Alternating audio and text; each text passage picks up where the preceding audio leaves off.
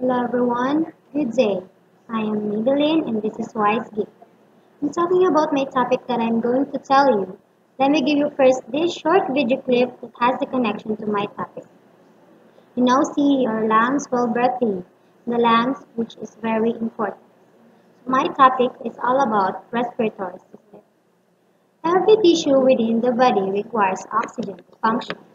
The respiratory system provides oxygen to the body cells for removing carbon dioxide, which is a waste product that can be lethal if allowed to accumulate. The respiratory system also helps the body maintain homeostasis or balance among the many elements of the body's internal environment. So there are three major parts of the respiratory system. The airway, which includes the nose, form the main external opening for the respiratory system and are the first section of the body airway. The next one is the mouth, known as the oral cavity, secondary external opening for the respiratory tract. The pharynx, known as the throat, is a muscular funnel that extends from the posterior end of the nasal cavity to the esophagus and larynx. The larynx is the enlarged upper section of the trachea, also called the voice box.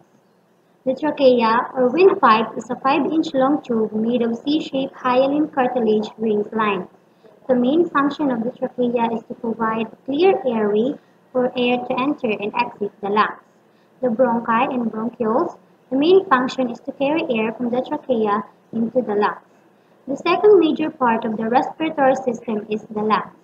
It acts as the functional units of the respiratory system by passing oxygen to the body and carbon dioxide of the body. The third part is the muscle of respiration, including the diaphragm and intercostal muscles work together to act as a pump, pushing air into and out of the lungs during breathing. The respiratory system is very much prone to ailments since it is open to airborne microorganisms and outside pollution. One ailment is the common cold. It is an infection of the respiratory system. If a cold lingers beyond this period, the cause may be an inflammation of the sinuses. This condition is called sinusitis. Mucus secreted yellowish due to sinusitis is often thick and yellowish-green in color. Asthma is another disease of the respiratory system. It is caused by an abnormal immune reaction to any substance, and the attacks of asthma come and go in irregular patterns and vary in degree of severity. Another disease is bronchitis, which is often caused by virus. It is an inflammation of the mucous membrane of the lower passages, especially the trachea and bronchi.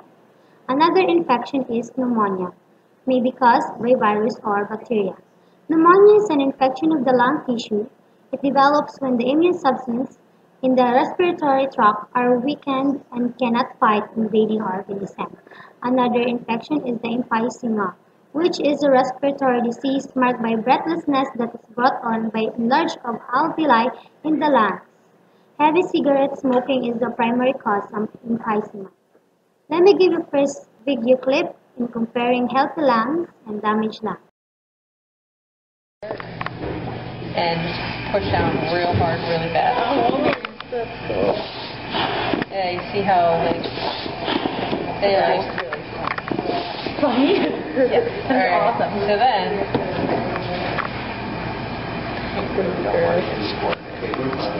all right, now try these ones. See how you're only getting part of the lungs are inflating. They're not inflating as much. They're kind of just shitting. Pretty much. Alright, now try these ones.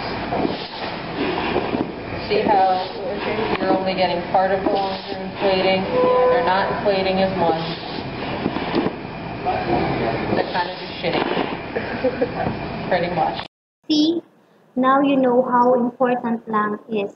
Always take care of your lungs. Disease and ailments can be treated and avoided. Always have proper nutrition, proper amount of quality drinking water, adequate rest and regular exercise, and stress reduction to keep the body healthy. Tobacco smoking is very dangerous to health. Cigarettes containing harmful chemicals such as nicotine and carbon monoxide, which we call it nicotine affects the heart and blood vessels, and carbon monoxide reduces the ability of hemoglobin in the red blood cells to carry oxygen to all parts of the body. So that's it, the respiratory system. See you in my next episode. Goodbye.